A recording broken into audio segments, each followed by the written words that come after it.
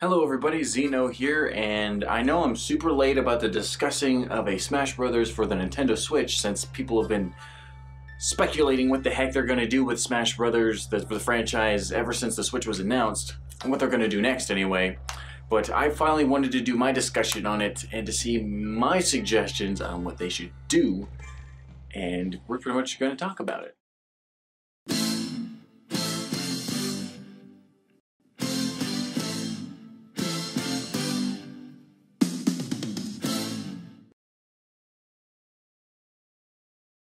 So yeah, I thought now would be the right time, or close to the right time, to start talking about the next iteration of Smash Brothers, if there's gonna be one, because this is generally the time where something new would get announced. I mean, if you remembered way back then, a couple years after Smash Bros. Melee was released, you know, in 2005, that's when they announced that a new Smash Brothers was coming out, which ended up being Brawl, and that ended up getting delayed till 2008. But that was about 4 years of waiting before we had any, you know, further announcement to it. And I know there's that weird exclusion with Smash 1 and Melee only being a 2-year gap, but we're going to exclude that from now since the development time of Smash Bros. Generally gets longer because there's more characters, more stages, more maps, more modes. You know what I mean. I mean, if you watched this, you probably played at least a Smash Brothers game, so seeing how we waited technically almost 6 to 7 years for this Smash Brothers to get announced, Smash 4, that trailer didn't drop until 2013 in the middle of it, and then the game released in the holiday of 2014.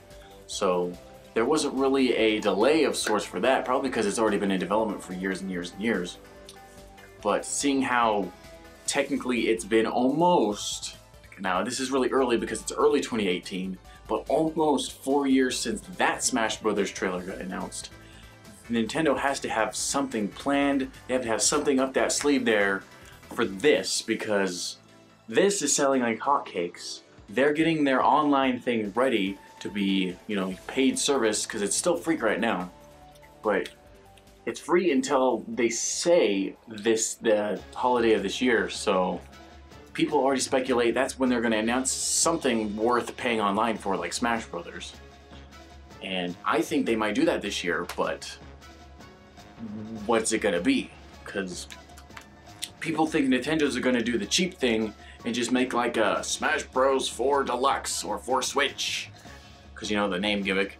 But then, you know, they're just going to think it's a bundle of like the 3DS stuff, like remastered in HD, and then all the Wii U stuff and the DLC all bundled into one. And that would be perfect.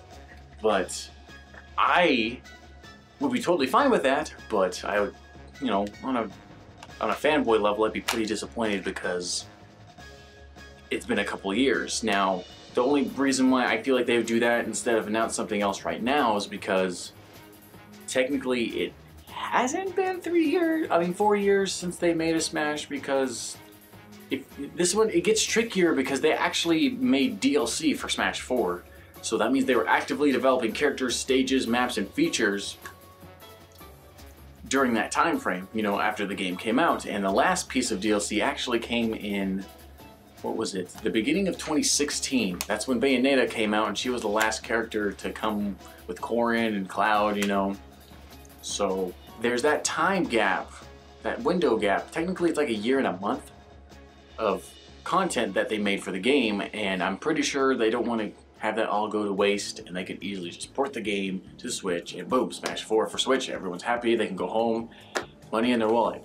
But if they've been secretly acting on something new, like a new Smash, I don't think that's I don't think that's likely, but I actually would want to see something that pro players and people who just kind of like the game like me want to see. If you look over on this thing right here, it's Smash Brothers Melee.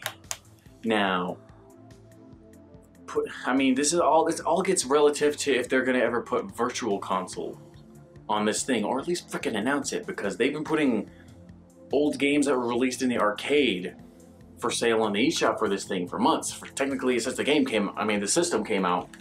So Virtual Console's got to be something. I think data miners have seen code where they can actually find ways to not implement, but they can execute ROMs like for the GameCube, ISOs.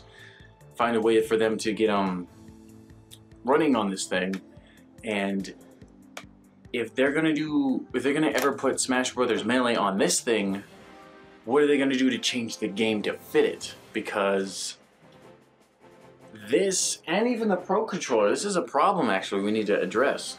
The Pro Controllers do not have analog R and L buttons. This does not either. So, one thing, I know it's a minor thing, but shields in that game, the lighter you press it, the lighter the shield gets and the bigger it looks. So, that's one thing they might have to change, or people are just gonna have to deal with that you're automatically at max shield. But, other than that, would they're probably gonna increase the resolution if they're just doing a simple port of, you know, emulation of it, kind of like what Dolphin does. But if they were just going to do that route, or were they going to find a way to copy the engine? And I say that in layman's terms because I'm pretty sure they would have to develop a new engine that can simulate the physics of the game a lot more accurately with better graphics and stuff. But if they're going to do that route, so we can actually have higher definition lighting, better polygon, I don't know, better models, you know, redone stages. If they were to do that, I feel like it'd be a very, very, very nice way to appease to hardcore fans of the series. But then another problem that becomes addressed is, why don't they just make a new one in the first place? Because Melee only has 25 characters to play as. Well, when you look at Smash 4 or something, you see 50, I think it's 52. So yeah, there's a huge, you know, jump on playable characters and things you can do in the game. So I don't know what they're going to do. I want to hear your guys' predictions on it, because it's just you know, I don't know what the heck, no term for it. I can't think of a term right now. But literally Nintendo could do anything. They could do anything they want right now and we wouldn't see it coming. I mean, the very most predictable thing we can get is Smash 4 Switch. But would they want to do that and announce Virtual Console and release Melee? Is that a good idea? I don't know. Are they going to make a new one? Are they going to announce a new one? It's just something that I think about before I go to bed every single night. It's like, what the heck are they doing? Because I like playing the game a lot. I'm not good like tournament players, but I enjoy every single one, and I just want to take a game to go. You know, I don't care which version. You put freaking Brawl on the Switch, I don't freaking care. I want to play Smash on the go. That's not a 3DS, because I bring this around with me now, not my 3DS anymore. May it rest in peace, even though it's not dead yet. But I don't know. You guys discuss it. Just help me talk about it, because I don't know. Even N64 Smash, because that's childhood right there, but that's not everybody's childhood. So yeah, tell me what you think about it, because I keep saying it, and I'll let you guys go. I hope you enjoyed. I hope you were entertained in some sort of way. And I'm just gonna sit here and